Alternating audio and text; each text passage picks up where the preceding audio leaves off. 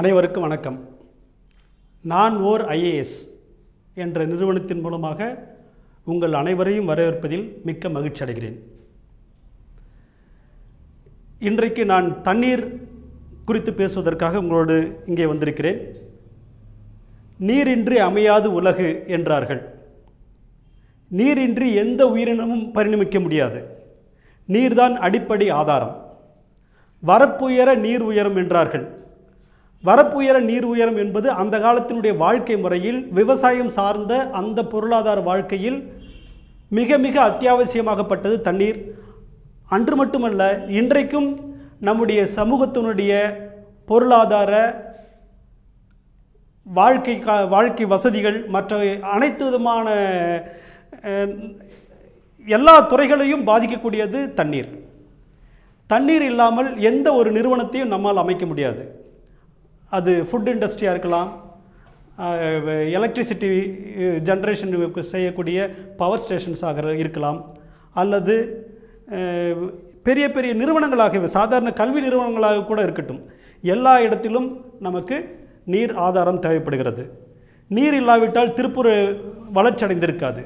நீர் இல்லாமல் இருந்தால் திருப்பூர், ஈரோடு, கோயம்புத்தூர் போன்ற மோட்டார் இண்டஸ்ட்ரி நிரம்பிய அந்த பகுதியை வளர்ந்திருக்காது. சரி, தமிழகத்தில் உள்ள தண்ணீரினுடைய தரத்தை அழைப்பதற்காக 2002ஆம் ஆண்டு வாக்கில் தமிழ்நாடு குடிநீர் வடிகால் வாரியம் சுமார் 1 லட்சம் நீர் மாதிரிகள் எடுத்து ஆய்வு செய்தார்கள்.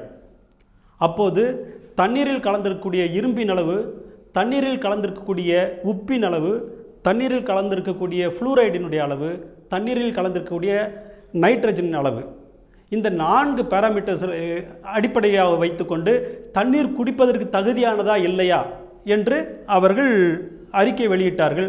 அதில் 40 விழுக்காடு தமிழ்நாடு குடிநீர் வடிகால் வாரியம் தருகின்ற நீரே குடிப்பதற்கு தகுதியில்லை என்று அவர்களே ஒப்புக்கொண்டார்கள். சரி, இந்த தண்ணீர் எங்கெல்லாம் தரங்கட்டிருக்கிறது? இப்பொழுது நாம் சென்னை பகுதியிலிருந்து ஆரம்பிப்போம். சென்னையினுடைய கடற்கரை ஒட்டி மணலி, திருவொற்றியூர், இன்னும் கீழே வந்தால் பாலவாக்கம், கொட்டிவாக்கம், இன்னும் தெற்கே போனால் சிதம்பரம், சீர்காழி, இன்னும் தெற்கே வேளாங்கண்ணி, நாகப்பட்டினம், இன்னும் தெற்கே ராமநாதபுரம், இப்படியாக நீங்கள் ஓரமெல்லாம் சென்று நாம் தண்ணீரை எடுத்து பார்த்தோம்னால் எல்லா இடத்திலும் தண்ணீரில் கலந்திருக்கிற உப்பினுடைய அளவு மிக மிக அதிகமாக இருக்கிறது.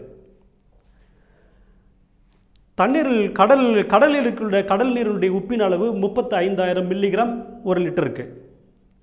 ஏறக்குறைய இந்த கடற்கரை பகுதிகளெல்லாம் 15,000 20,000 மில்லிகிராம் 1 லிட்டருக்கு என்ற அளவில் உப்பினுடைய அளவு அதிகரித்திருக்கிறது. வங்காள விரிகுடாவில் உள்ள நீரினுடைய உப்பளவு 35,000 மில்லிகிராம்.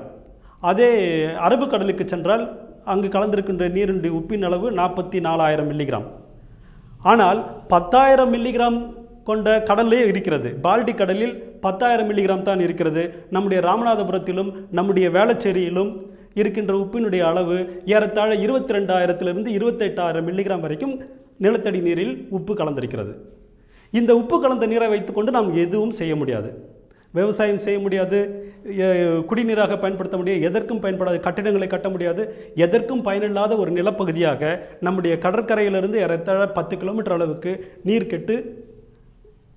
கெட்டு போயிருக்கிறது. அதற்கு பல்வேறு காரணங்கள், நாம் பிறகு அதை பற்றி பார்ப்போம். அடுத்து, நீரில் கலந்திருக்கின்ற நைட்ரஜனுடைய அளவு. நாம் விவசாய புரட்சி என்ற பெயரில் உரத்தை அதிகமாக பயன்படுத்துவதற்கு சொல்லிக் கொடுத்தோமே ஒழிய எந்த நிலத்தையும் மண் ஆய்வு செய்து அந்த பயிருக்கேற்ற அளவுக்கு நாம் உரத்தை பயன்படுத்த வேண்டும் என்று சொல்லித்தரவில்லை. அதனுடைய விளைவு ஏராளமான யூரியாக்களை போட்டு நிலத்தை பாழ்படுத்தி விட்டார்கள். அந்த யூரியா அதிகமாக தண்ணீரில் கலந்து வாய்க்காலில் ஓடி மற்ற ஓடைகளில் ஓடி போகின்ற வழியில் இருக்கின்ற நீரை எல்லாம் கெடுத்து விட்டது. இப்போ நீங்கள் வாய்க்காலில் தண்ணீர் குடிக்கின்ற ஒரு ஆடோ மாடோ இந்த யூரியா கலந்த தண்ணீரை குடித்தால் இறந்துவிடும். அதனுடைய உடல் நீல நிறமாக மாறி இறந்து போகும். இது அடிக்கடி நாம் முன்னாலெல்லாம் செய்தித்தாளில் பார்த்தோம். இப்பொழுது இந்த செய்திகள் அதிகமாக வருவதில்லையே ஒழிய இந்த சிக்கல் இன்றைக்கும் இருக்கத்தான் செய்கிறது. அடுத்து, தண்ணீரில் கலந்திருக்கின்ற ஃப்ளூரைடு அளவு. வேலூர், கிருஷ்ணகிரி, ஈரோடு, திருப்பூர் போன்ற கோயம்புத்தூர் போன்ற பகுதிகளெல்லாம் தண்ணீரில் கலந்துருக்கக்கூடிய ஃப்ளூரைடுடைய அளவு மிக அதிகமாக இருக்கிறது. குறிப்பாக சேலத்தை ஒட்டிய பகுதியில் இந்த சிக்கல் மிக அதிகமாக இருக்கிறது. சேலம், கிருஷ்ணகிரி, தருமபுரி பகுதியில் அவர்களுடைய பற்களை பார்த்தால் பல்லில் அந்த ப்ரௌன் ஸ்டெயின் தெரியும். அதற்கான காரணம் தண்ணீரில் ஃப்ளூரைடு மிக அதிகமாக இருக்கிறது. அந்த ஃப்ளூரைடை நீக்கி தண்ணீர் குடிநீரை தர வேண்டும்.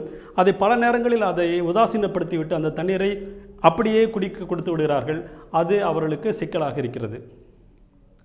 அடுத்து தண்ணீரில் கலந்திருக்கின்ற இரும்போட அளவு. தண்ணீர் நீங்கள் எல்லா இடத்துலையும் இந்த இரும்பு இருக்கிறத பார்க்கலாம். தமிழ்நாட்டினுடைய சென்னையாக இருக்கட்டும், திருச்சியாக இருக்கட்டும், மதுரையாக இருக்கட்டும், கும்பகோணமாக இருக்கட்டும், இன்னும் தெற்கே நீங்கள் போக போக எல்லா பகுதியிலேயும் இந்த சிக்கலை பார்க்கலாம். ஒவ்வொரு வீட்டு மாடியிலிருந்து தண்ணீர் ஒழுகும் போது அதில் பழுப்பு வண்ணத்தில், டார்க் ப்ரௌன் கலரில் வண்ணத்தில் அந்த தண்ணீர் கசிந்திருப்பதை நாம் பார்க்க முடியும். ஸோ இங்கெல்லாம் இந்த தண்ணீருடைய சிக்கல் இருந்து கொண்டிருக்கிறது. இந்த தண்ணீரை நாம் குடிப்பதற்கு பயன்படுத்த முடியாது, குளிப்பதற்கும் நன்றாக இருக்காது, துவைப்பதற்கும் நன்றாக இருக்காது. ஸோ இந்த சிக்கலை நாம் தீர்த்தாக வேண்டும். இப்படி தண்ணீர் கிடைக்கின்ற தண்ணீர்களுடைய சிக்கல்கள் 1000. சரி, தண்ணீர் நிறைய கிடைக்கிறதா என்றால் அதுவும் இல்லை. ஒவ்வொரு ஆண்டும் ஏறத்தாழ 1 மீட்டர் அளவுக்கு தண்ணீருடைய நிலத்தடி நீர் குறைந்து கொண்டே போகிறது. நாம் படிக்கும்போது, சிறுவர்களாக இருக்கும்போது நீங்களே எல்லாம் நீங்களுடைய பாடத்தில் படித்திருப்பீர்கள். 6, 7, 8ஆம் வகுப்புகள் எல்லாம் படித்திருப்பீர்கள்.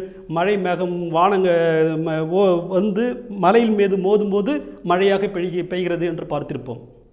ஆனால் ஏறத்தாழ 10 ஆண்டுகளுக்கு முன்பாகவே மேற்கு மலைத்தொடரை ஒட்டிய பல்வேறு இடங்களில், அது கோபிச்செட்டிப்பாளையமாக இருக்கலாம் அல்லது எந்த ஊர், நீங்கள் எந்த பேர் வேணாலும் சொல்லி பாருங்கள், எல்லா ஊர்லேயும் ஏறக்குறைய 1000 அடிக்கு அவர்கள் கிணறுகளை தோண்டிவிட்டார்கள்.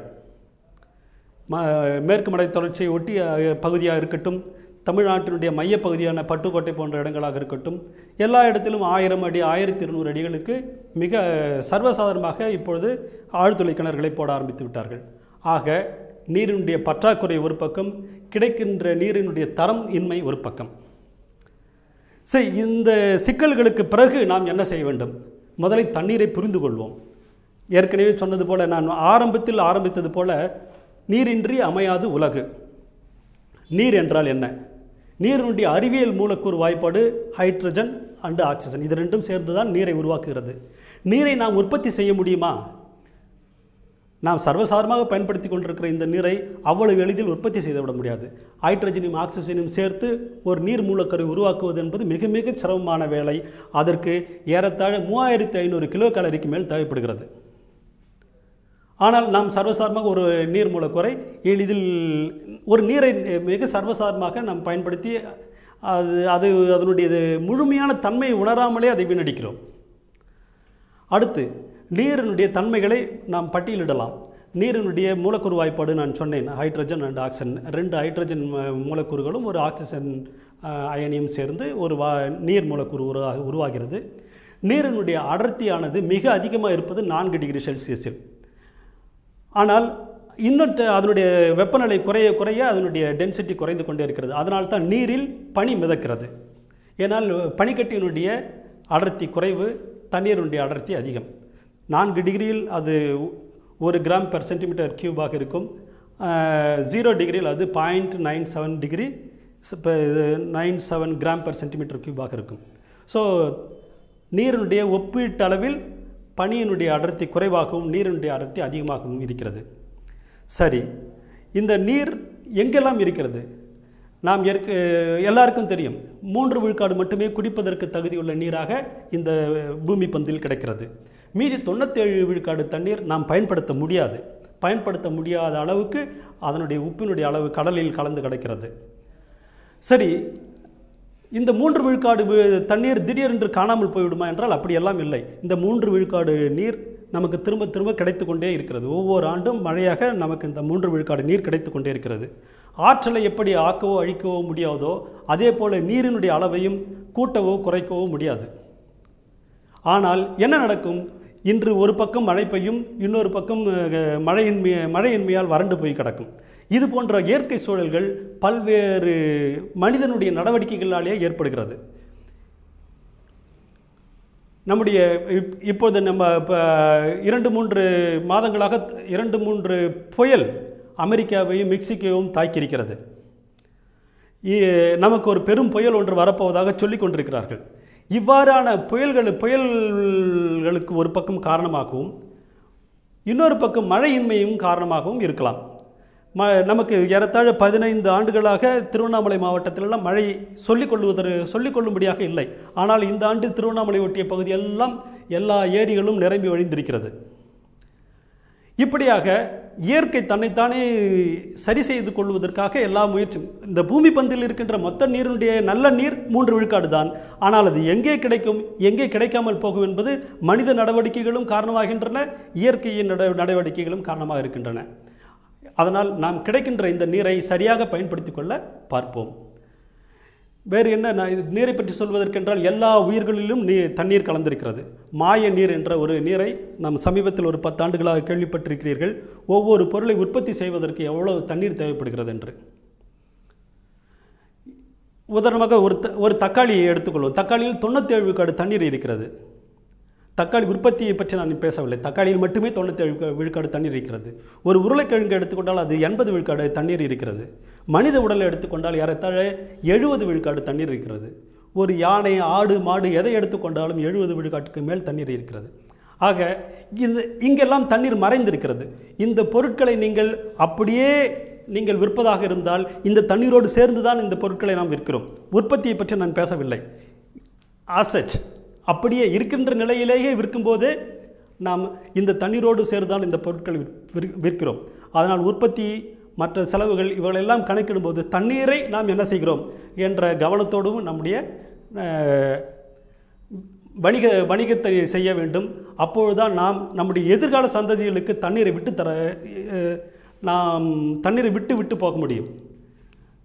ஏறத்தாழ 1950க்கு பிறந்த இந்த தலைமுறையானது இந்த மண்ணில் இருக்கின்ற எல்லா வசதிகளையும் பயன்படுத்தி ஒன்றுமில்லாமல் அடுத்த தலைமுறைக்கு விட்டு செல்லக்கூடிய தலைமுறையாக இருக்கிறது. எனவே நாம் நம்முடைய அனுபவங்களை கொஞ்சமேனும் இந்த சமூகத்துக்கு பயன்படுத்துமாறு இருக்கின்ற தொழில்நுட்பங்களை பயன்படுத்தி நல்ல நீரையும் நல்ல காற்றையும் அடுத்த தலைமுறைக்கு விட்டு செல்வோம். நன்றி, வணக்கம்.